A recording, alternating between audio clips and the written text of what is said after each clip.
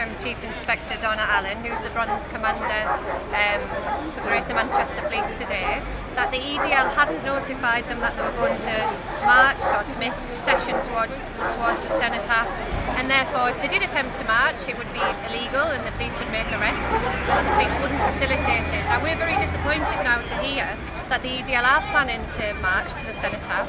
They've incited racial hatred throughout the afternoon. We've heard them saying that people from different religions, creeds and races and ethnic groups can't live together.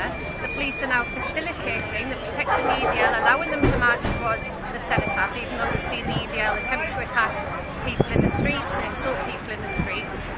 We've come here for a peaceful assembly. Nobody's committed any criminal offences, and yet we've seen the police go out of the way really to facilitate what we think is an attempt to incite hatred within our communities. Okay, we need to move down to Peter's.